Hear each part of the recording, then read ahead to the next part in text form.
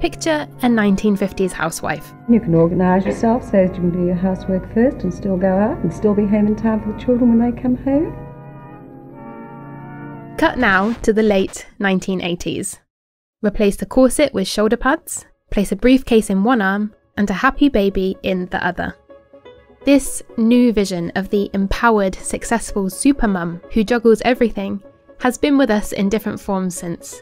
Influenced by 90s girl power. Our philosophy is girls controlling our destiny, taking control of our lives. To the girl boss mantras of today. Girl boss, hashtag girl boss. These images really matter. They tell us what success is supposed to look like. They tell us that if we put in the work, if we reach out and grab success, we can thrive. It's a tantalizing promise, but is it the reality?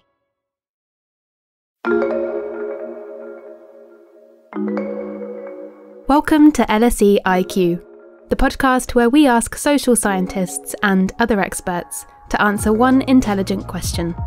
I'm Nathalie from the IQ team, where we work with academics to bring you their latest research and ideas. In this episode, I ask, can mothers do it all? I speak to LSE's Dr. Shani Orgad about media portrayals of mothers and what effects these have on all of us. We find out the real reasons mums leave the workforce, deep dive into the media coverage of one of the world's most talked about mothers, and get Shani's advice on how to do it all. I think there's a really deep irony to the fact that actions women are taking, and I see this all the time, with the objective of staying in the workforce, actually lead to their eventually leaving. That's Sheryl Sandberg, business exec, billionaire, and author of Lean In, Women, Work, and the Will to Lead, in her renowned 2010 TED Talk. Here's what happens. We're all busy. Everyone's busy. A woman's busy. And she starts thinking about having a child. And from the moment she starts thinking about having a child, she starts thinking about making room for that child. How am I going to fit this into everything else I'm doing? And literally from that moment, she doesn't raise her hand anymore. She doesn't look for a promotion. She doesn't take on the new project. She doesn't say, me, I want to do that. She starts leaning back. Women, she argued, are unconsciously holding themselves back from professional advancement. To counter this, we have to lean in and reach out for success. I'm a millennial and I'm currently child-free, but I'm thinking about my future. I find this message quite appealing. If I put in the work now, maybe I can thrive in all aspects of my life. These are precisely the messages that the women I interviewed were surrounded by. To lean in, to feel positive about yourself. That's Dr. Shani Orgad. We spoke in a North London park late last year. When researching for her book, Heading Home, Motherhood, Work and the Failed Promise of Equality, Shani interviewed a number of middle and upper middle class women who had left successful professional careers after having children.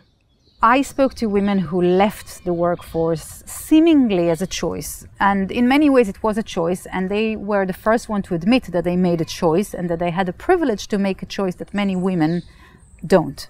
And at the same time, while it is framed as a choice, what I heard time and again and what I learned is that it was, as one of the women I interviewed told me, a forced choice.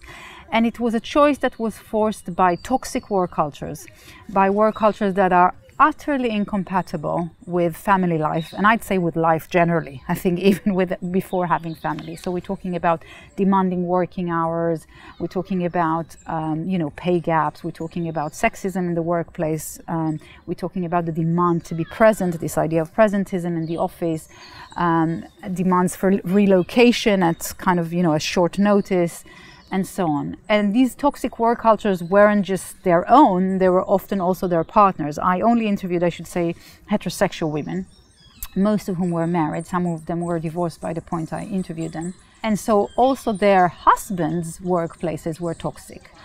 And so these women were, to put it very bluntly, pushed out of the workforce. And yet the media construction and the cultural wider construction was that they opted out. So, while Sheryl Sandberg claimed that the problem lies with women opting to lean back, Shani believes that it's really toxic work cultures which force women, not only to lean back, but to leave the workforce altogether. The other thing is how impactful, but also how insidious and terribly painful the impact and the influence of cultural representations and media representations can be.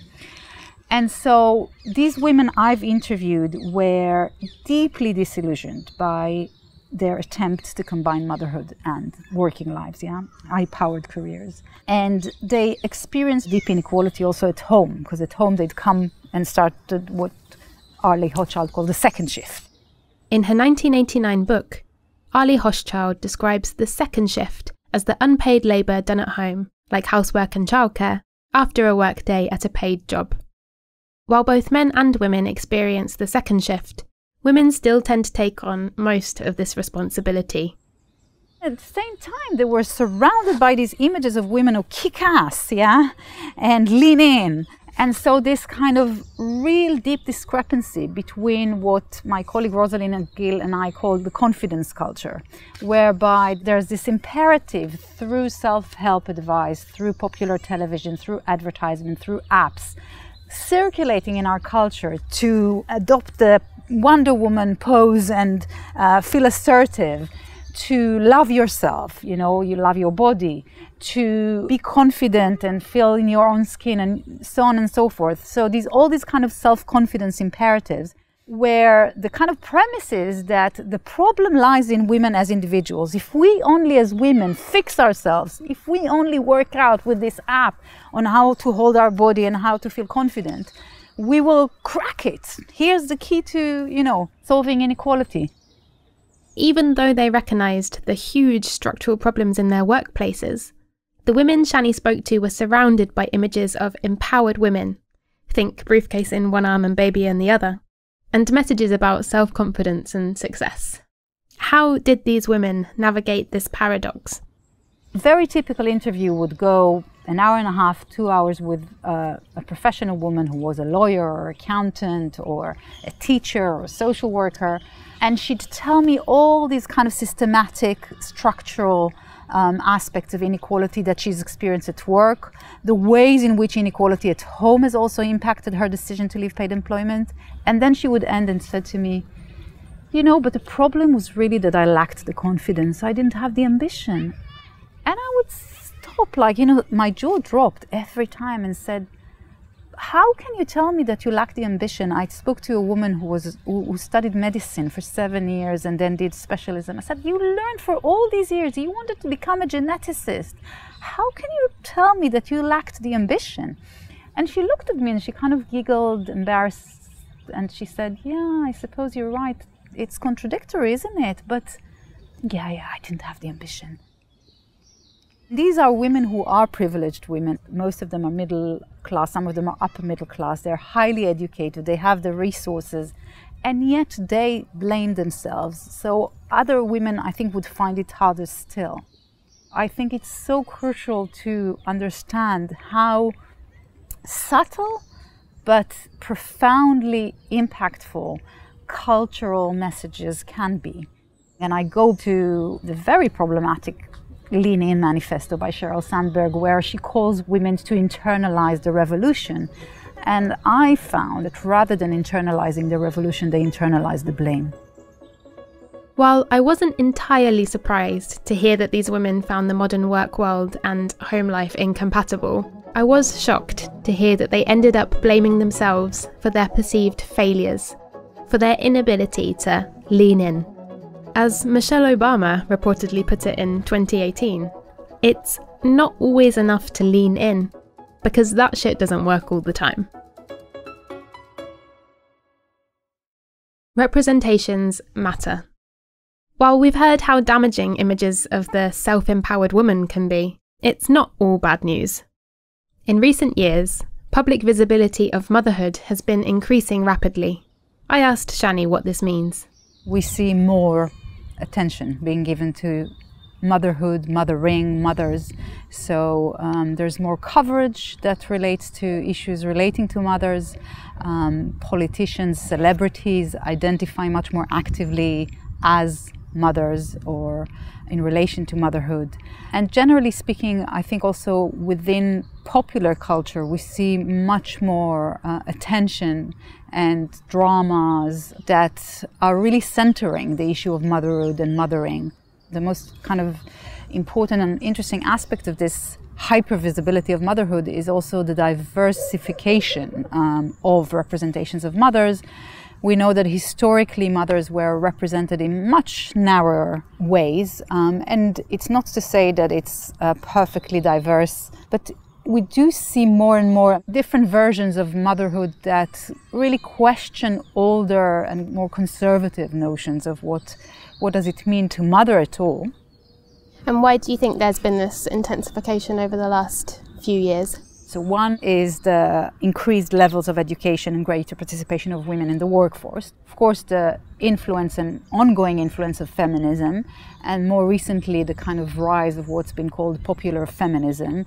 The whole crisis around reproductive rights, that is very much kind of on the political agenda in various places around the world, has of course been very closely attached to visibility of mothering, and also the kind of ongoing questioning of biological view of motherhood with LGBTQ activism and related kind of social movements that really ask us to, or demand, that motherhood is understood in a much more expansive and complex ways.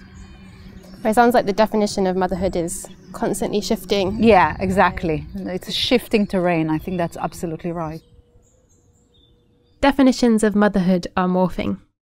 On this landscape of shifting terrain, Shani and her co-researcher, Kate Baldwin, have been examining the coverage of one of the decade's most talked about mothers. She sits in a very unique position. Identifying as feminist and as a woman of colour, she has also made her way into one of the world's most white, conservative and traditionalist institutions. If we take all of the media coverage seriously for a moment, what can Meghan Markle tell us about what we as a society think about motherhood right now? Meghan Markle. The Duchess of Sussex. Meghan, Duchess of Sussex. Duchess Meghan and Prince Harry have just announced that they are expecting their first child. Let's take a look at the timeline of events.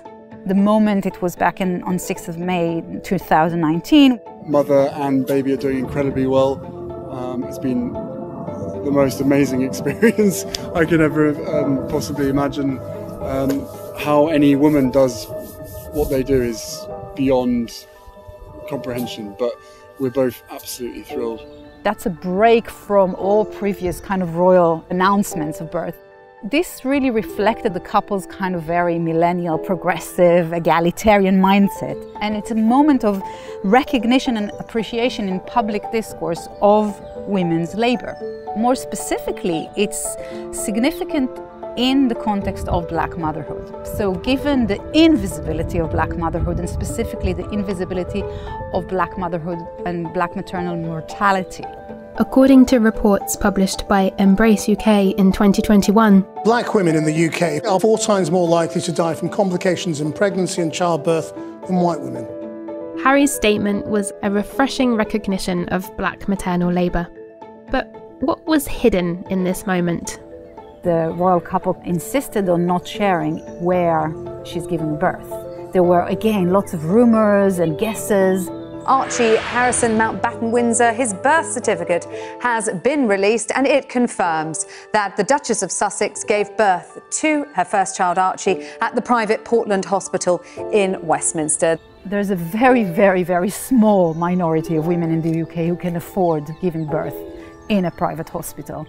There's a dual thing there in recognizing labor, but also hiding the very particular, highly privileged ways in which her labor, and comparing her to any woman. She's not any woman. Cut forward 2 months to the 10th of July 2019.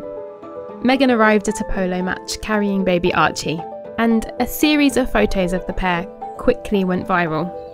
Almost immediately she was shamed for holding the baby in the quote-unquote wrong way, as if she were about to drop him. Objectively, as a mother myself, looking at this photo, there was nothing to suggest. We have in our study kind of looked at a lot of the social media, and it was quite shocking to see the cruel responses and the repetition of mother blaming and harsh judgments, comparing also Meghan to a nanny, which is of course extremely racialized. A lot of black women are recounting the story of being confused to be the nanny. But also, again, speaking to the comparison of Kate, there was nothing of that kind ever. Shani is of course referring to Kate Middleton. Kate's motherhood has garnered a huge amount of media attention, but Shani points out that she's hardly ever criticised in the same way as Meghan. There's a more specific racialized and racist undertone that black women have historically been seen as irresponsible mothers, who don't know how to parent their children. And there's lots of writing from African American feminist critics to black British feminists about this. In the face of all of this ugly public scrutiny, Meghan made a very unroyal intervention. She spoke about her feelings. During an interview for an ITV documentary about the couple's royal tour of Africa, she was asked about the immense pressure she'd been under. Look, any woman, especially when they're pregnant, you're really vulnerable. And so that was made really challenging. And then when you have a newborn, and especially as a woman, it's a lot. So you add this on top of just trying to be a new mom or trying to be a newlywed. It's, I guess, and also thank you for asking, because not many people have asked if I'm okay. But it's a very real thing to be going through behind the scenes. This was a really important moment that highlighted Meghan's maternal vulnerability and the mental and emotional price of motherhood. She talks about it being behind the scene, being invisible. And perhaps unsurprisingly, it was very quickly endorsed by many people on Twitter, on social media, in mainstream media, who praised Meghan for her candidness and bravery. Lots of women just said, that's me. Nobody asked me how I am in this whole story. All the attention goes to the baby. And so in this way, there was something very authentic, fresh and significant in her candid kind of particularly centering of vulnerability. But at the same time, in this confession that Meghan gave in the ITV documentary, she remains quite vague about what causes mothers to be vulnerable. She alludes to problems of mental health, but she says nothing about actually the huge work, labor that mothering entails. And she leaves the connection of what feminists have called the personal and the political completely untouched. She fails to link it. Hi, I'm interrupting this episode of LSE IQ to let you know where you can find even more amazing LSE content. Our public lectures are free to attend and feature some of the most influential figures in the social sciences. To listen to past events, search LSE Lectures and Events wherever you get your podcasts, and visit lse.ac.uk/events to check out our upcoming programme. You're listening to LSE IQ. In this episode, we're asking, can mothers do it all? We've heard Meghan publicly describe the pressures on her mental health and how some found her message relatable and refreshing. As Shani points out though, Meghan didn't really highlight any specifics. What are the structural problems she's up against, and what work really goes into mothering? When thinking about that last question, it's quite hard to forget about Meghan's immense wealth and privilege. In the Royal Couple's Africa tour, what was very interestingly hidden is the nanny. At the beginning of their Africa tour, paparazzi photos of Meghan and Harry disembarking from the plane emerged. Behind the couple can be seen the blurred image of their nanny, who is usually hidden from view. There was no mention of the nanny. And that's again curious and interesting and important because it's, on the one hand, again, very typical of celebrities hiding that part, yeah? And what it does is, of course, it contributes to the myth that mothers do it all, and it completely obscures the very, very large, often and expensive infrastructure that facilitates this wonderful balance. So here we see Meghan perhaps struggling as she's confessing, but nevertheless we don't have a sense of so much of the labor of mothering. definitely there could be good reasons why they wouldn't want to expose the nanny and to identify her. So it's not to judge them, but it's to suggest that there's an issue there in this consistent hiding. And then? Buckingham Palace has confirmed that the Duke and Duchess of Sussex will not be returning as working members of the royal family.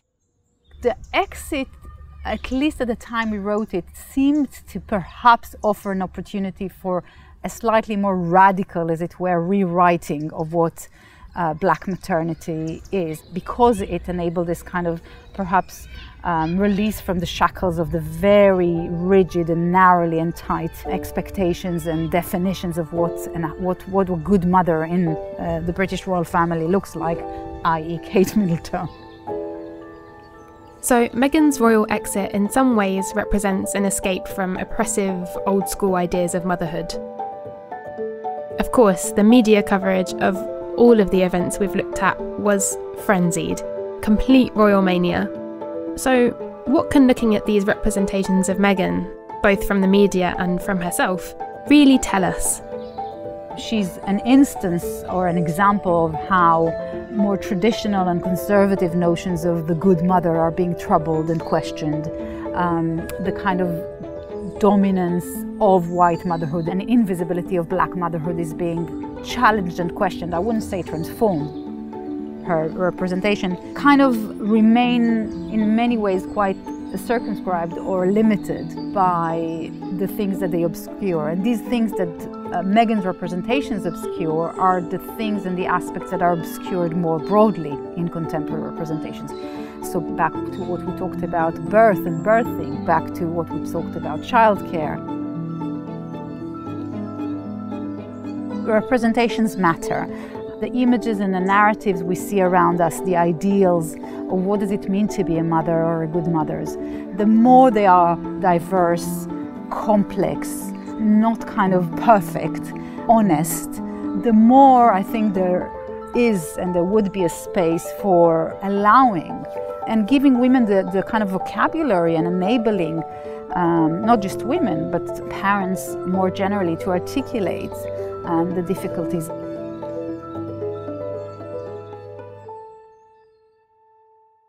I've always found the images and stories of women who do it all quite appealing, but it's hard to imagine how juggling everything would actually work. Shani and I talked more about the ways childcare stays hidden in the public arena. There was a very interesting article in the run-up to the last US presidential election where lots of politicians who were involved in earlier stages in the kind of presidential elections were asked about their childcare arrangements, and they all didn't want to comment. So there's something quite systematic about hiding the childcare, which supports this myth that parents do it all, and particularly good mothers do it all on their own. And we know that's not true, but these type of representations, including Meghan's, really reinforce this very problematic myth. Do you think that also contributes to the fact that we might undervalue that labour as a society?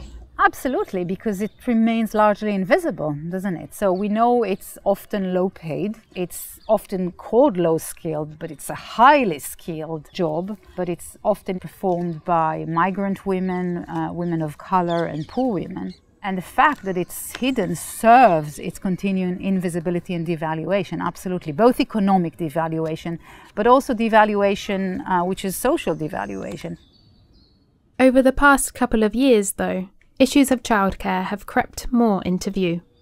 In the context of the pandemic, so many stories came out of precisely the kind of labour that mostly women have to carry out at home that remains invisible and that the workplace very comfortably often ignores. The response to the coronavirus outbreak and the local level activities. That's all right. That's all right. We know how it is working at home. Do you need to do anything? No, I'm good, thank you. Carry on, carry on. That's LSE's Dr. Claire Wenham and her daughter in a viral 2020 BBC interview. So many similar videos have been shared over the past couple of years, and for those in office jobs, seeing kids on their parents' laps during Zoom meetings became normal. Oh, surprise, This remains hidden. Why is that? Why is it that this part of people's lives has to remain completely outside the framework, as if, we're all pretending? It sounds like we might have to be a little bit patient for some of these broad social structural changes to take place. In the interim, I'm a millennial, I'm currently child-free, but I might have children, and I'm at the beginning of my career. And the myth of the woman who does it all is very seductive, and sometimes it's very overwhelming and feels kind of impossible. So what kind of advice would you give to individuals to bear in mind? It's really interesting to me that you said that you feel that there's needs for patience, because the conclusion of my book is entitled Impatience. And that's my advice.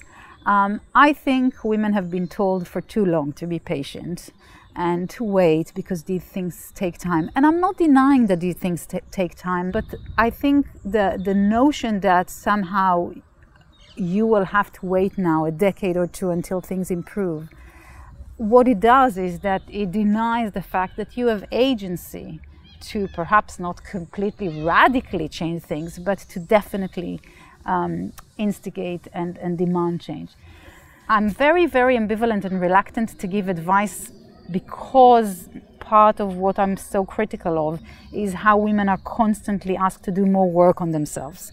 Yeah. So any advice I'd give you would be do more of this. And I think women are constantly being exhorted to work on themselves, to improve themselves. My message is not to say, I'm not to blame, I have no responsibility. It's not this. It's to say, when there's a problem, let's see if there's a way to address the structural issue rather than to internalize it myself as an individual problem. The other advice is to reach out to other women, because I think, at least from my own experience personally, but also from my research, lots of the women I interviewed experienced this alone, thinking that they are the only ones. And so I think, solidarity is really based on sharing experience, significantly not to leave it just a therapeutic space, to share collective experiences into demands for structural changes. We live in a moment that there's lots of depressing things are happening, but there is at least a noise about diversity and about inclusion. I think a lot of it is performative, box-ticking, superficial, not genuine. But the opportunity is there to come and say, well, this is on your agenda. This is what inclusivity would mean to me.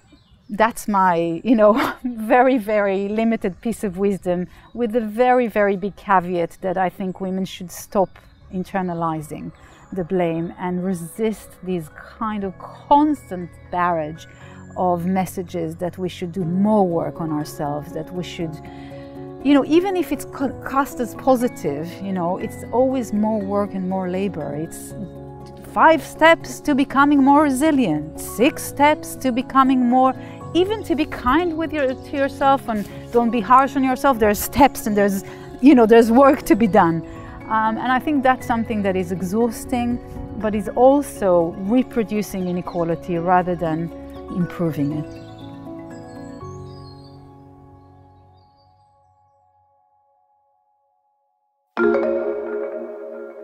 This episode was produced by me, Nathalie Abbott, with support from Sophie Mallet.